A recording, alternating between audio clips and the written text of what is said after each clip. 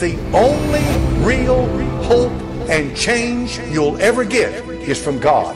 It's going to come from the Lord, or it's not going to come at all. It's going to come when you admit that you can't do it and that you've got to have His help. The earth is having consequences.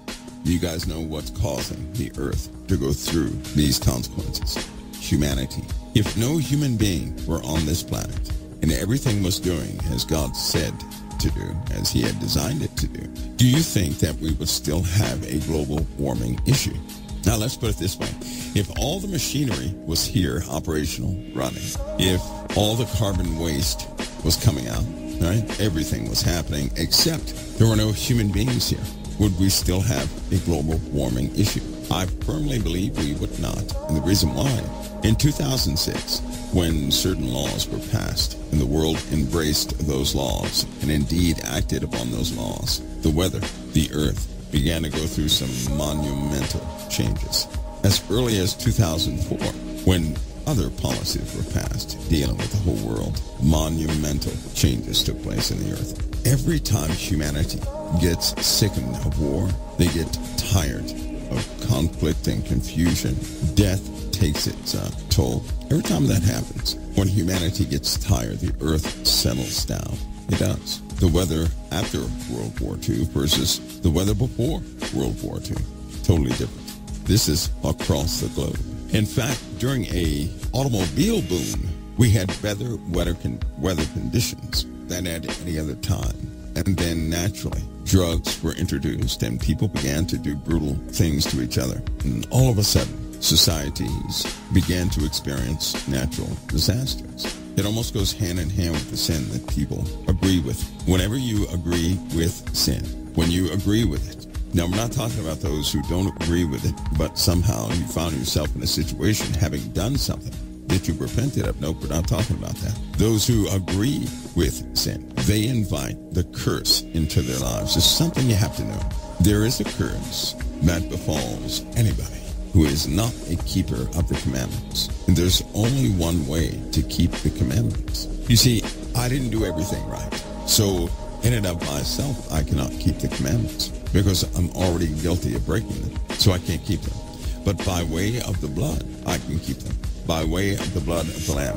Now that means, because I have I repent by way of the heart, and the condition of me is bound in repentance. Because of that, I am deemed righteous through Christ because of that. Now, only by the blood can you keep the commandments of God. You cannot keep the commandments of God outside of the sacrifice. If no sacrifice was given for you, you're still heavily stained. You are guilty of breaking the commandments, and for that reason, curses that befall those who break the laws of God under the statutes, commandments, and judgments. That same curse is upon those who reject the blood of the Lamb.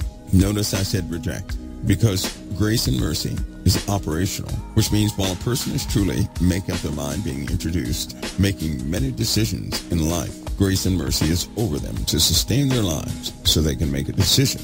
Now, if you happen to have been introduced to the cross, but you just totally reject it, you are fully under the curse. Prior to making that decision, a curse may exist. It does exist, but you're also under grace and mercy to give you time to choose. But you're on God's timing, not your own timing. No human being on earth sets the timing of the living God. God set an allotted time that we may repent. That time, when it runs out, no one can repent. So no Christian can say, God will give us more time. No, He won't. He will do exactly what He said He would do, and He will not falter in doing that. The reason we get away with so much is because of grace and mercy. And of course, by prophecy, when grace and mercy are removed, God's wrath is in the earth. Because of the blood of the Lamb, you're not appointed to His wrath, because you're still covered by the blood of the Lamb and grace and mercy. Because you repent, you have a repentant heart. If you don't have a repentant heart, the blood does not stand for you. Hopefully everybody knows that. And when you don't have a repentant heart, a curse is over your life. It's over your inhabitants, your home. Everything will go wrong. If you have a heart of repentance, which means you acknowledge what you're doing, but you have a heart to turn away from all darkness and evil, then by way of the blood of the Lamb, he is just to forgive, and there is no more curse. So really what that means is the curse will always exist outside of the will of God. The curse does not exist for those who seek to live their lives within the will of God. Do you all see that? Sometimes in our homes, we don't have a repentant heart. We're so used to the cycles and the routines at home, we're not thinking about repentance, are we? Come on now. Now, grace and mercy is still over us. And while we're walking around consumed by our daily lives with our minds and hearts not on repentance, stuff starts happening. Anybody know what I'm talking about? So the Lord gets your attention. What's one of the best ways to get our attention? You know how people say, well, when you get old, your body starts breaking down, you're going to get sick, you're going to have this. No, that comes, Lord already told us that happens, but it is multiplied when we have pride, when we have ego. It's multiplied with pride and ego. And I can tell you right now, if you get rid of one thing in your life, something else pops up. All of us know this. You get over one hump and something else is going to meet you. But examine yourselves. How many days have you lived in your own home and you did not think about repentance? You want to know a truth? There's always something to repent of. Now that word repent does not mean to say, I'm sorry. That's not repentance. Repentance is when you're ready to walk away from whatever you're doing that's not bound in righteousness. So if you repent of something, you're actually turning away from that walk that makes you do it. When a person repents of possibly being drunk, they walk away from everything dealing with drunkenness. That's repentance. When you turn away from something, you actually walk differently. You realize what you've done, but in your heart, you want nothing else to do with it. That's a heart of repentance. A heart of repentance is not saying, I'm sorry, and I may be tempted to do it again, because that's not repenting. Repenting is something that you're confirming. When you repent, you have turned away from something. If you go back to it, you did not repent in the first place. See, this is where the problem is. To ask forgiveness is one thing. To repent is something else. Do you all see that? I can ask forgiveness of a person. I can ask forgiveness of the Lord. Only when I'm willing to change how I live my life will I have a heart of repentance. Saying sorry is not repentance. Saying, Lord, forgive me is not repentance. Walking away from something is repentance. It's when you no longer walk that path. That's repentance. When you do that, everything begins to alter. If you're not doing that, hardly anything changes. Come on now, somebody. You got to know this. Put this together in your own personal lives. You don't have to share it with anybody else, but put it together in your own personal lives so that your life will not be degraded, so that you won't continue to walk with that heaviness, with that brokenness. Isn't this supposed to be about repentance, repair, and Christ? Of course it is. You are not to be the same person leaving this broadcast that you came in at the beginning, or else nothing has been done. You're not to remain in bondage, or nothing has been done. Repentance is having a new walk, a walk without those prior infractions of God's righteousness. In other words, a walk absent the things that you were choosing to do within the realm of iniquity and wickedness, but now you choose to turn to that path of righteousness, and you are indeed walking the walk. That's repentance. That's why it sounds like it's a past tense. Somebody says, when we pray for a covering for a family member, what does that really mean? Salvation. Well, a covering is this, going back to Adam and Eve, not praying for a covering. To be a covering is this. When Eve entertained the serpent, Adam could have covered her because God saw them as one flesh. He could have covered her. And so to cover her, he must keep himself in righteousness, not falter to unrighteousness. He must stay the course. Now, he stopped covering her when he partook of the iniquitous thing Eve partook of. He could have covered Eve. He could have said, Eve, you're out of your mind. I'm not doing that. Let's go seek the Lord, and let's get this situation cleared up. And Adam would have been her covering. I do believe that, because that happens right now when two people are together, or you're in your household. Job did the same thing with his children, didn't he? Did not Job cover his children? Yes, he did. How did he do that? Job stayed in the path of righteousness. Job did nothing wrong. He stayed in the path of righteousness, covering his children, praying and interceding for them. So Job kept himself while pleading for his children. That became a covering. You cannot cover someone if you too are iniquitous. You can't do it. How can God honor that? He can. When you do cover someone, you are choosing to walk in righteousness, and you indeed petition to the Lord to be merciful to the ones who are not. That's how you cover someone. You have to stay in the path of righteousness. So it says, Mike, isn't it a shame that Christians are turning on Christians YouTube? We mean like being evil and mean and things like that. Is it a shame? Sure it is. But that's also how the enemy works.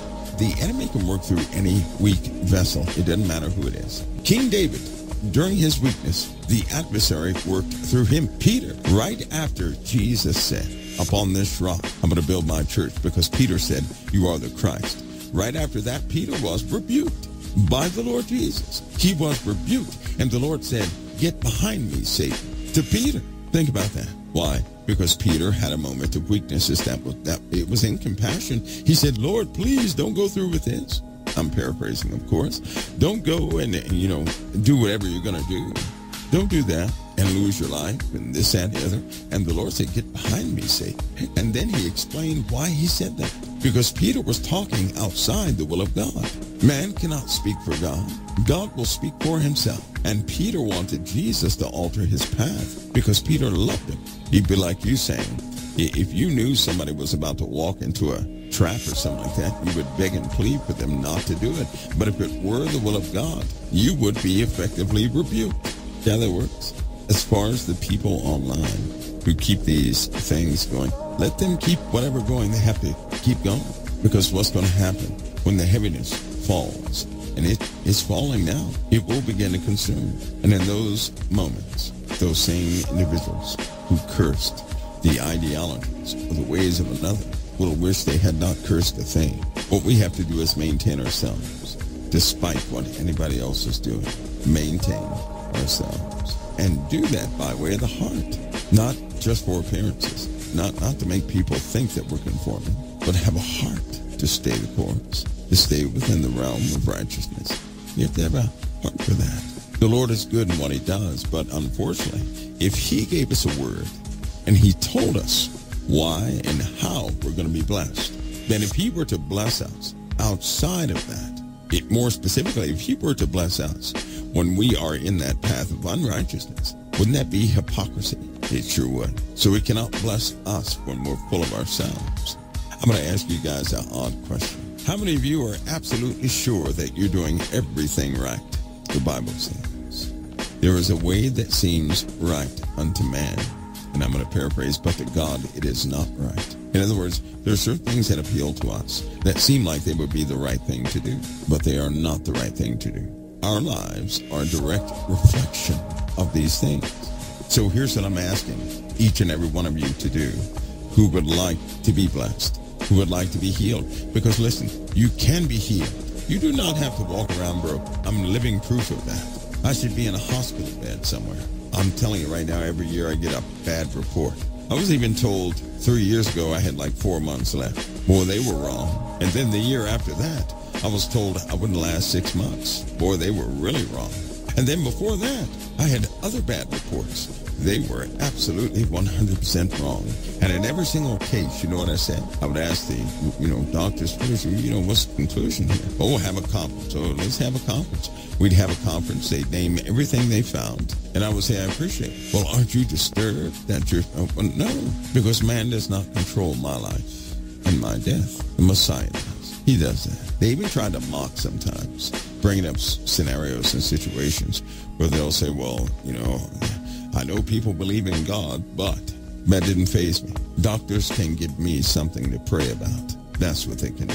They can give me their knowledge, what they saw and everything else, but I know that the Lord has the key to my life. And it's up to him whether I live or die. And I never argue with that. Nor do I ever accept the fact that somehow some person has control over my life or death. What about you guys? You guys receive bad reports. But here's the difference. Many of you believe it. You receive a bad report, and you begin to adjust your life to make room for that bad report.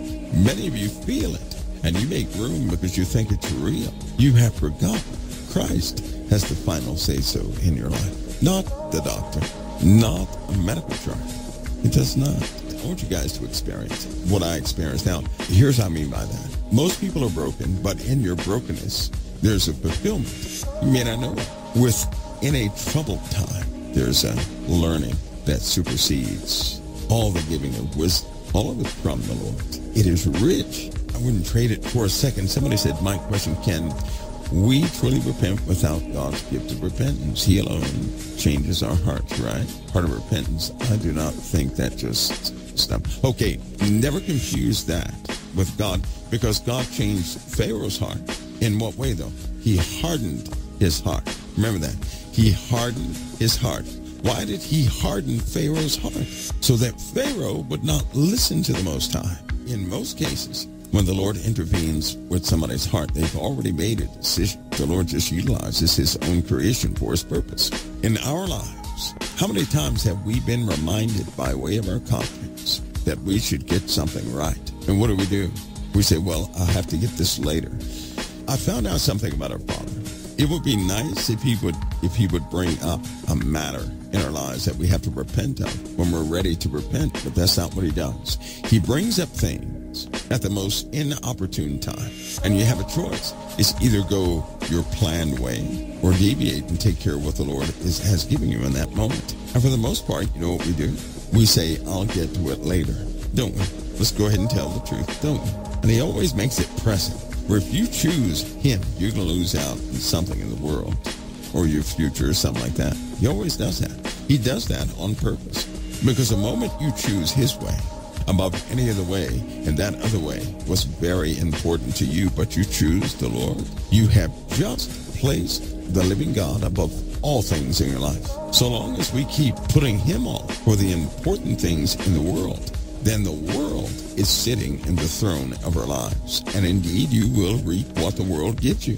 Now, as far as a heart of repentance, you would not have come to Christ if he did not give you a heart of repentance. See, you don't believe in Christ on your own.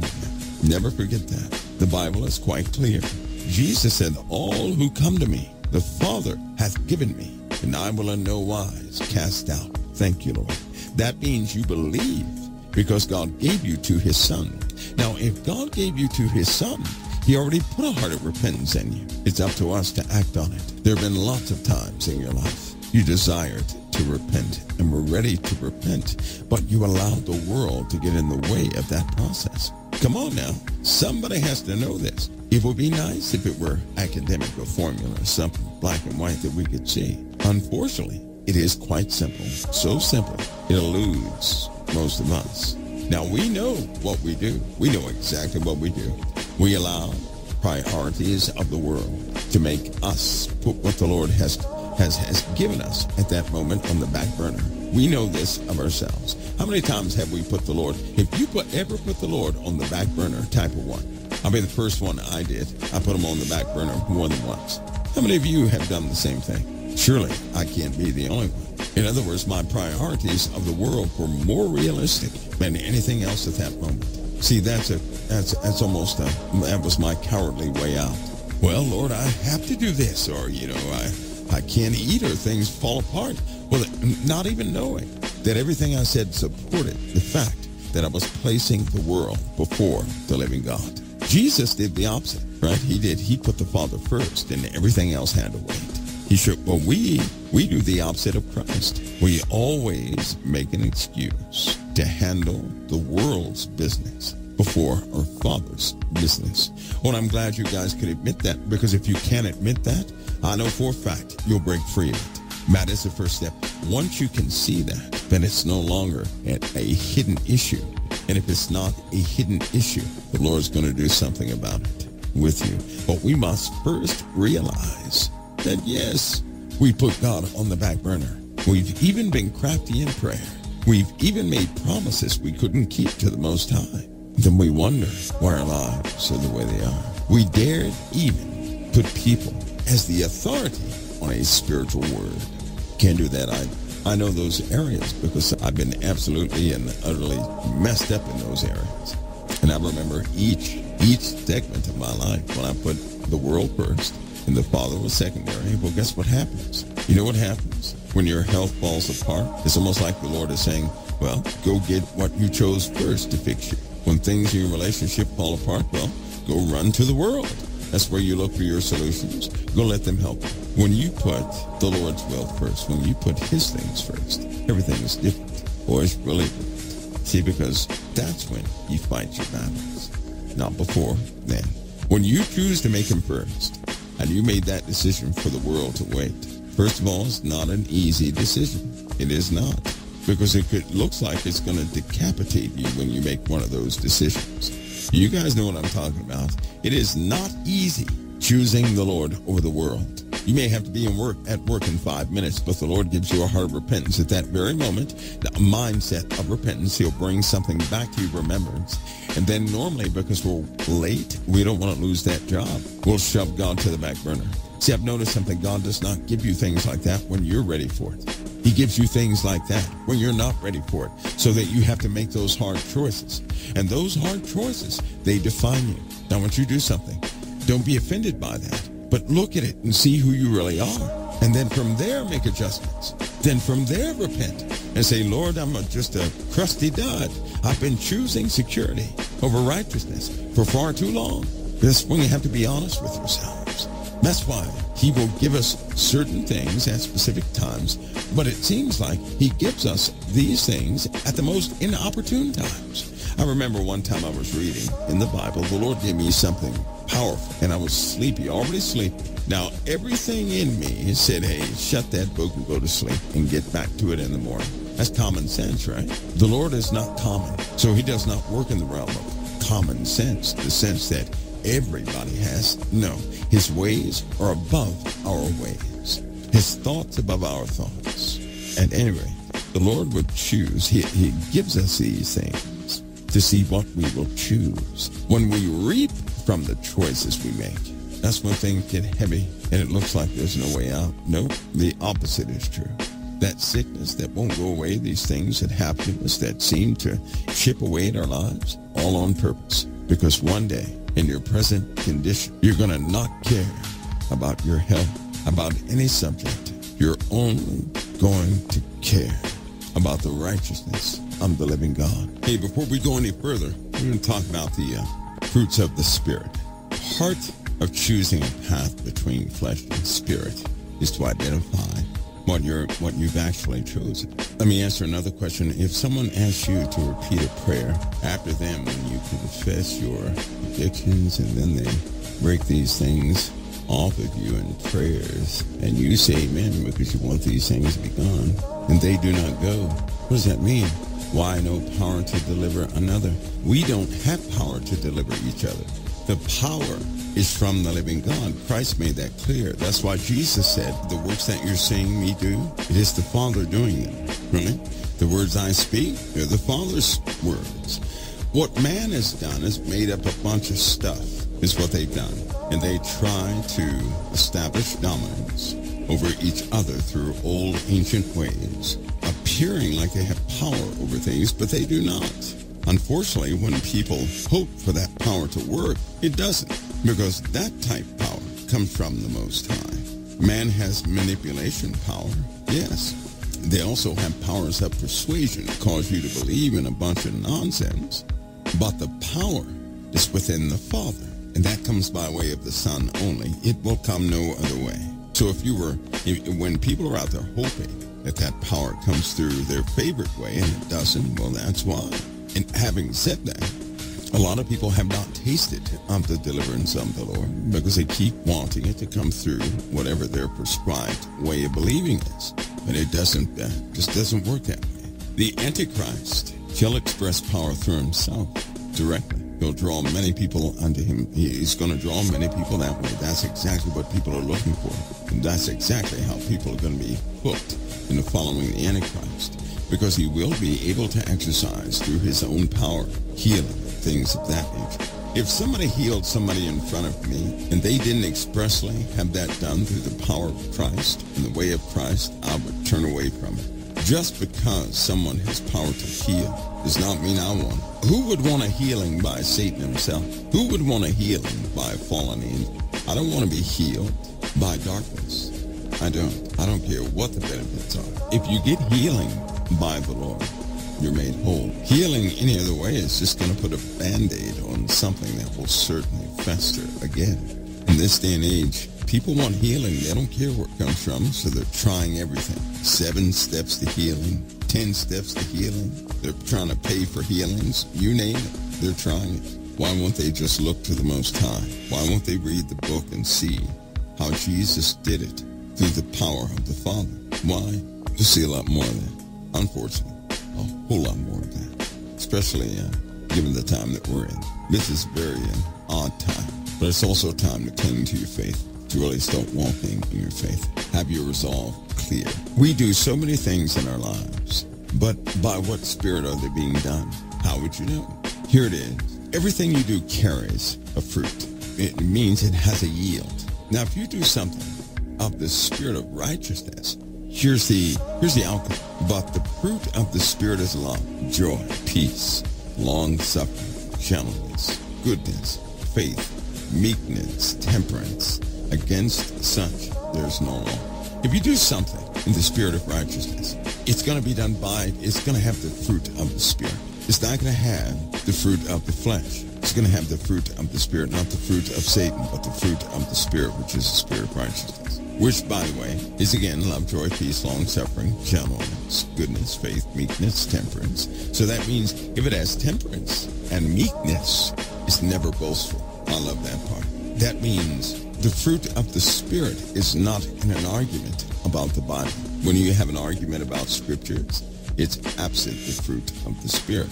And if it's absent the fruit of the Spirit, how can your Father be involved? You see, how can your Father be involved when all it does is leave a bad taste in the mouth of those who argue? When you speak about the Lord's will and His ways, it does not leave that residue of bitterness and all that other stuff. It doesn't do that. Long-suffering. Anybody know what that means, long-suffering? Part of the fruits of the Spirit is being long-suffering, which means very patient. Not having patience is not one of the fruits of the Spirit. Now, everything you do in your life should carry the fruits of the Spirit. If they are indeed done by the Spirit, they carry the fruit of the Spirit. And we're talking about the Spirit of truth. We're talking about God's Spirit. We're talking about His righteousness. We're not talking about unrighteousness nor the world.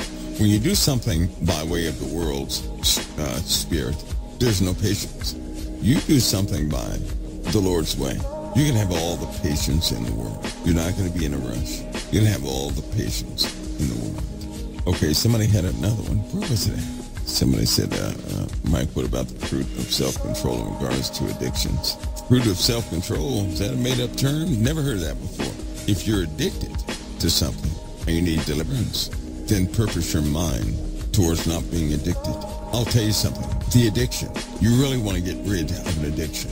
Find out what it's doing to everybody else. No longer be in denial about it. What is it doing to those around you? How will it hinder you from demonstrating anything to somebody else?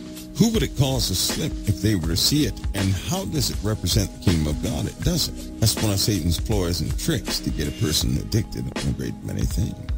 A person who's addicted to something, right? They're operating under a whole different set of circumstances. If a substance is ruling your life, then it's always going to rear its head at the wrong time. Plus, you have a handicap. Plus, you have a coordinate chain. Plus, that's a control mechanism on your life that can stop you doing the will of God in a very simple way. With any addiction, that's the way it works, especially substance addiction.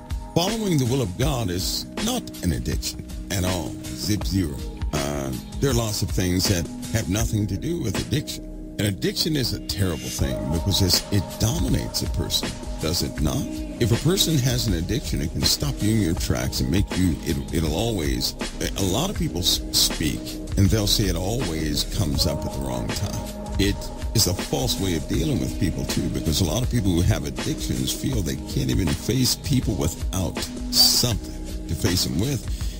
But I'll tell you something. There also comes a time when you get tired of all of that. When you commit whatever you're doing unto the Lord, and you have a heart, and you're really committed, You're going to come to a point where you will not suffer anything to get in the way of your servitude to the Lord. When that time hits, you don't care what you have to go through, but you will purpose yourself to honor the Lord. And so all addictions have to go. I still remember when they took me off that morphine drip, and they said, well, you know, you just can't just go cold turkey. I said, watch me. And I did. But why?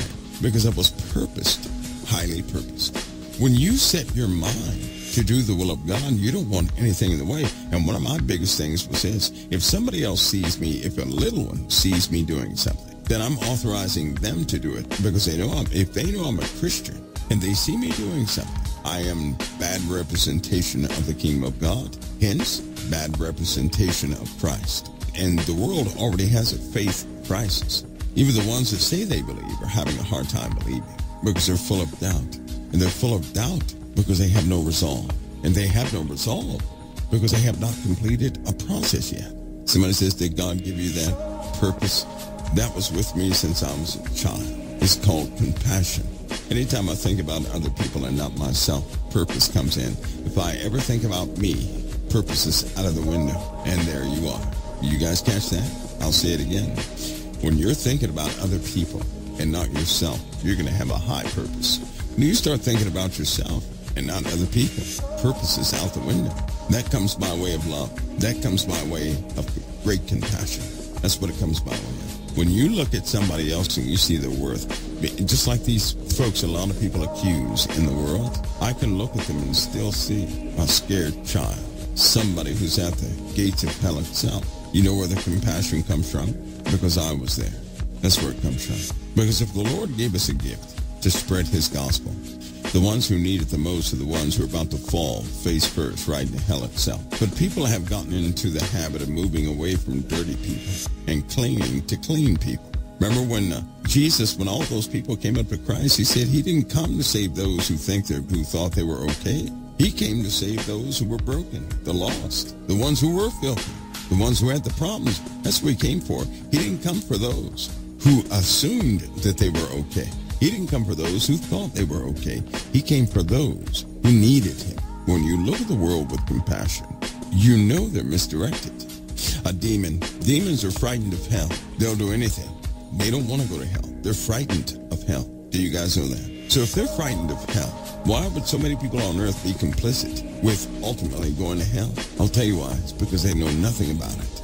That's why. That means they are deceived. Because if they knew what hell was, there's no way in the world they would ever do anything to go to that place. They are simply deceived. But who among you is going to go with a message of the gospel and break that deceit, to offer them a way, to tell them it's not too late? In this generation, for the most part, people point fingers. That's it. You all see that, though? These are big differences. And again, that purpose and commitment comes when you value somebody else higher than yourselves. Gentlemen, when you love that spouse you're with and they don't treat you right, sometimes you don't even care, do you? So long as they're okay.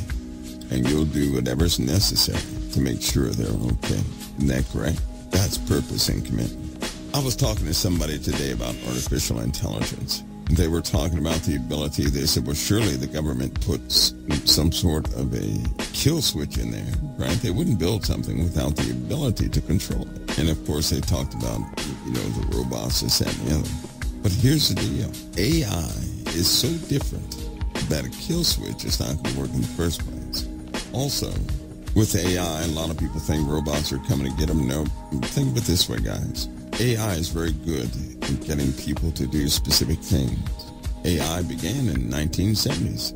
What if AI is already operational, getting people to do exactly what it needs people to do? But it won't manifest with robots and Terminators at all, but in fact it will maneuver people to do exactly what it needs them to do. Who would be able to see that? Nobody.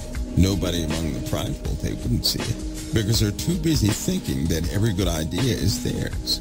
There was a TED conference in which AI used exactly that trait to cause people to do exactly what it wanted them to do to accomplish a task, because people are so prideful and they like to be the first one to have a theory or an idea. And so it can chat with you and you may think it's your best bud, but it's not.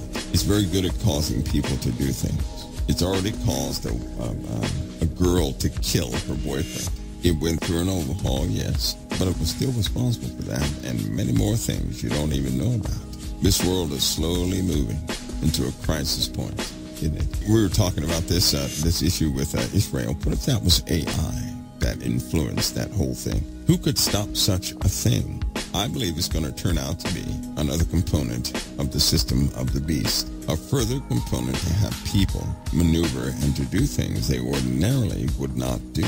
Now, we all know when a crowd comes, there's something called a mob mentality, right? With crowds, we all know that. That can be easily influenced by AI without robots, without anything else, by a simple conversation to cause mobs to do specific things, even quiet tasks, to move them into doing whatever it wants them to do.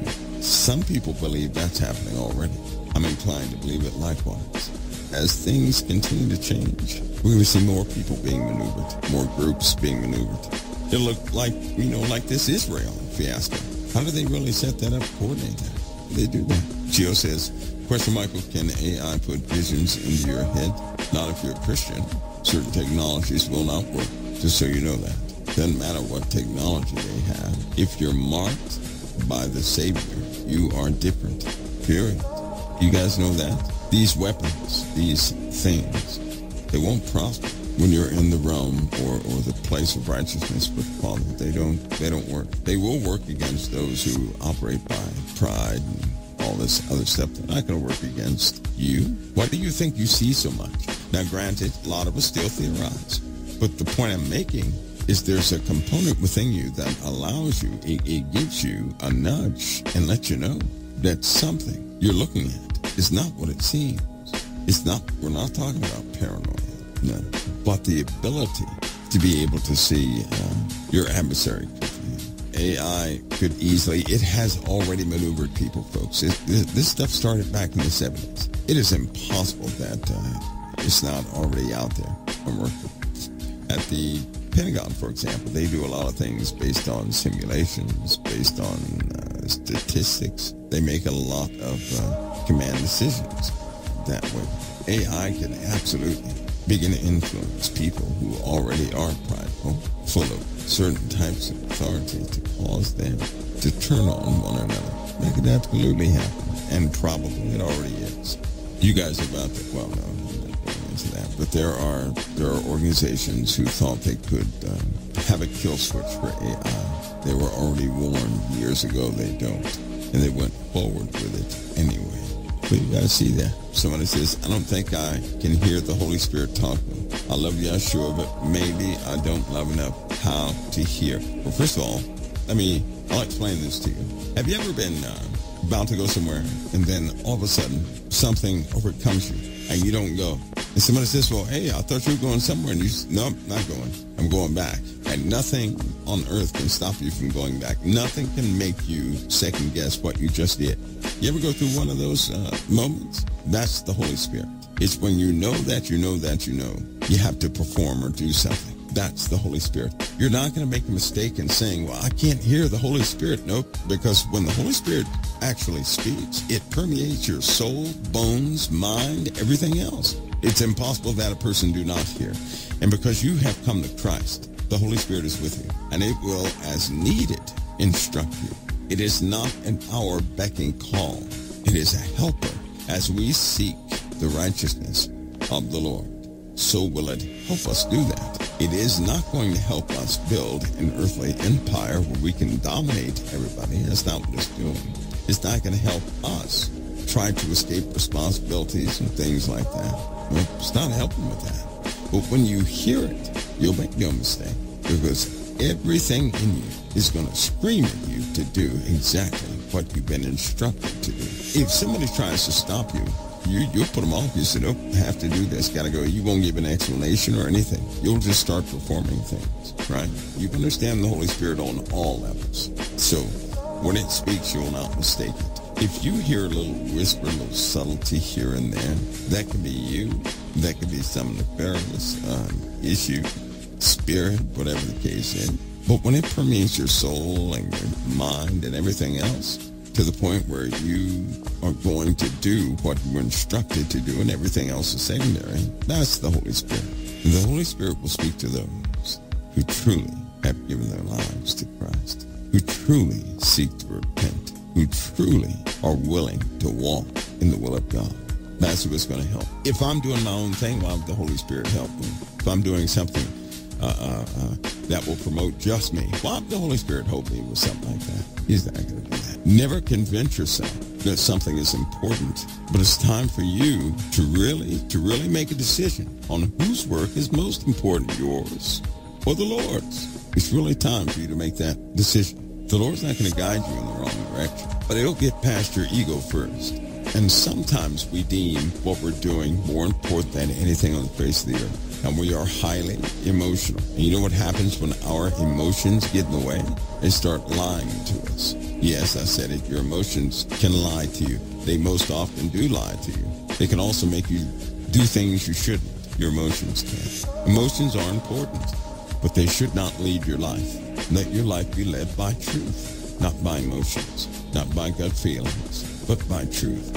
And if you do that, the Lord will grant to you everything he said he would give to you so that you can stay on that path of truth. Otherwise, you're going to be in the place many have been for too long. This place of indecision, this place of doubt.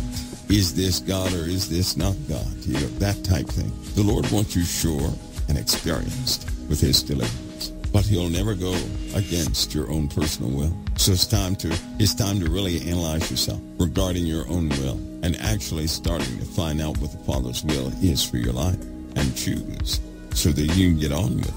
For all those who love the Lord, he does love you too, big time. He's got a lot of things prepped for you, but you cannot have them on your own path. What the Lord has for you is only on the path of righteousness. It is not on any other path. Remember that. Well, you know what I think? Here's what I think. My personal thoughts on this. I know that the Lord is going to finish the work he began in all of you, but it is escalating. It's escalating. The work is escalating. Things are escalating. And he's going to help us.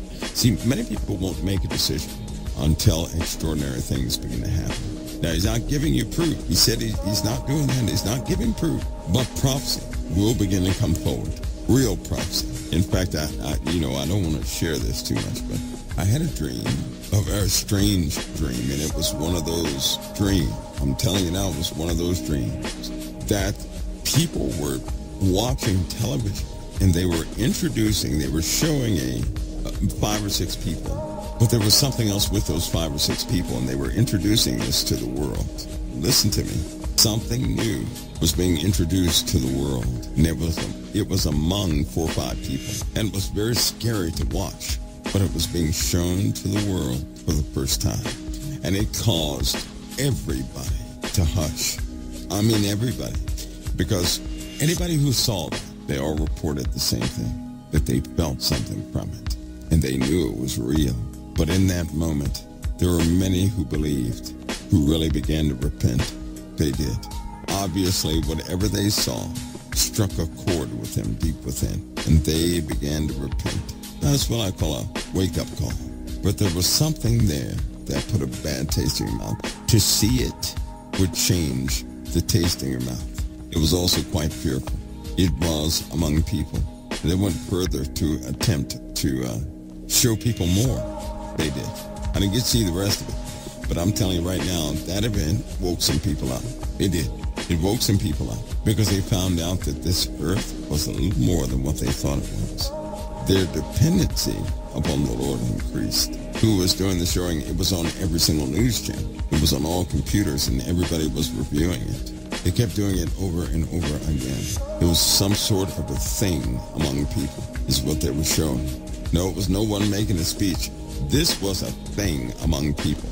And those things were all over the place. And they were finally introduced to the world. What is this? Why you call this a council of time? A council is more than one person. A council is in fact a body of advisement, a group of people who advise. Of time means at a specific time, right? So that means collectively, not one individual running the whole show dictating everything, no. By way of a lot of people that the Lord calls. Things happen. Elements of time are understood that way too. The timing that we're in, for example, can't be understood by one person, but it must be understood by a group of people. So the main emphasis is on not one person running the entire show, but that it will be run by a council, a whole lot more than one person. Well, now you know. Somebody says, can we cover children? God put children in your care. You are their covering. So then cover them. You absolutely can. Think back to your own life and other people who've been abused before the age where they can absolutely make decisions for themselves. Things happen to them. They had no covering. Many of you who were abused, you can be a covering for somebody else. When you prayed and when you wanted someone to see the real situation, they would not, would they? They were so self-absorbed. They only knew about their own personal truth. That's what happened. Okay, let's see, how does AI know who are marked of God? Because their mind tricks don't work on us. So AI doesn't have to read your mind. It reads every twitch and micro movement in the human body. It also knows what you're prone to do because it has your history. So that's very easy. The problem is with what the Lord has set up in the end days. It goes beyond emotion. It goes beyond your intentions. It does. It goes beyond quite a few things. But most importantly about the end days is that the Lord will have direct intervention for your lives. He won't fail. We see space from down here on the ground and we think we're experts on what's in space. We are not. Just like people speak of angels and they have no idea what they're addressing. Just like they speak of the planets, having no idea what they really are. They're assuming, because they can't see it, they're assuming these places are devoid of life. They're not devoid of life. And people will find that out. But people speak like they're experts in these subjects. Like the moon. They say there is no moon, or nobody went to the moon, this, that, and the other. Or the earth. They say the earth is not, round, it's this way or that way. And the truth is they don't really know. So when it says that's the fruit of the Spirit, take time to develop. The fruit of the Spirit comes when you walk in the Spirit. That's the fruit you leave. That's what happens. That's what your wake is all about. That's what you leave in your trail. No longer do you leave a trail of carnage, but of spiritual fruit. That's what happens with spiritual fruit. Somebody said there's World War III coming soon. In my opinion, World War III has already begun. Wars don't start out with the first big boom. They normally start out in smaller ways. In this case, hacking. There's been a lot of hacking. The power grid has been affected in a couple of places. Even last night, some power stations were assaulted last night. Do you guys know this? There are going to be lots of things happening. There will be.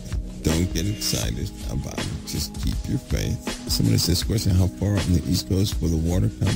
I don't want to say how far, but I will say that all coasts are going to be affected. I will say that. Listen, they're trying very hard to present normalcy. The Army Corps of Engineers they put some more pumps in. For example, in Canada. Canada is being utilized to stop some of the saltwater intrusion from taking place, but it's not going to hold. Every time they, block one passage, two more give way. So there we are. Somebody says, how soon will the coast be affected? That can be at any time. That can literally be at any time. You have here's one thing, guys. When you look for dates and times is almost irrelevant, and I'll tell you why. How many of you are ready to leave to evacuate your homes because of a nuclear explosion right now? How many? Hardly anybody, huh? Well, I'd say this. First of all, you're not going to be driving your cars. You still ready to go if a nuclear weapon hits? Second of all, your power is going to go out. Are you still ready for this? So you're going to have a loss of power and no vehicle before the nuclear weapon actually hits. So how many are ready for that? Here's my point. We can get prepared for such things, but until it starts to happen, you're not really aware if you're ready or not. But for those who trust in the Lord, who are diligent, not commanding, not boisterous, but diligent, those are the ones who have the better idea from the Holy Spirit as to what they need to do and when they need to do it. But either way, the Lord will bring you through. He already promised to deliver his children from whatever they get themselves into during this time, right? And he just trust his method of deliverance. Trust his method. Somebody says can't afford to prepare. Even if you can't afford to prepare, the Lord has made a way for you. Trust his plan for your life. Now, in my own personal life, I'll never seek to save my own skin. I'm not doing that, which means whatever the Lord decides, I'm prepped for, ready. Until that time hits, though, I will with full confidence go forward with the gospel, with what he's given me to do. So I'm really not concerned about anything that may boast it has the power to stop what the Lord has given me to do. And the reason why is because I have confidence in the Most High. It's already written, he will finish the work he began in you. All of you have some sort of work that he initialized in you. He's going to finish that. Let him do it his way. Take no thought of what he deems is good for your life. Somebody says, do you believe another pandemic is coming this winter? Yes. Yes, I do. Somebody said to be absent from the body is be present with the Lord. So who is the dead in Christ that rise first? There's a place, right? Take note. If you go back in the Bible and you read, the dead in Christ and those who are in the graves are not always the same. Those who died in Christ, there's a place. Jesus said to that thief, he said, today you're going to be with me in paradise. That's what he said. But what did Jesus tell us? He said, I go to prepare a place for you. If it were not so, I wouldn't have told you. We also know that Hades, the lake of fire, and hell are two different things, correct? If you really look into the Word of God, you'll see a place where those who have fought the good fight of faith, how they have established something and what happens to them. But then at the end of all things, they are rewarded. Something that will blow your mind is happening. Having said that, it looks like, and indeed it's interpreted as something similar in people's minds. They really think people are going to come out the graves, this, that, and the other, a second time or something, right? Or that's where everybody goes in the first place, into the grave. That's what they believe, right? But I challenge everybody to look at the words being used, and it gives you a clear vision. Let me tell you one of the bigger problems is this. It's no secret that Catholics have a different set of explanations than the Greeks did. And for the most part, a lot of people are following Catholic dictates when they believe certain things, and certainly all over the internet. So what you have to do is you have to read the Word of God yourself. Do your due diligence. Just take out that word, right? Take out that word, the grave, the dead in Christ. Take those out. Go back to the original Greek and begin to look into it. It's quite simple. But sometimes the interpretation makes it complicated or makes it sound complicated. But he's talking about something very simple. Unfortunately, it's something you have to see. If I were to speak it right now, you'd dispute it. That's why I'm telling you to do it yourselves, so that you can see it yourselves. And let that be a pearl. Let that be confidence with you. But there are no human spirits on the earth. No human spirits roam the earth. None. Allah went to rest a long time ago.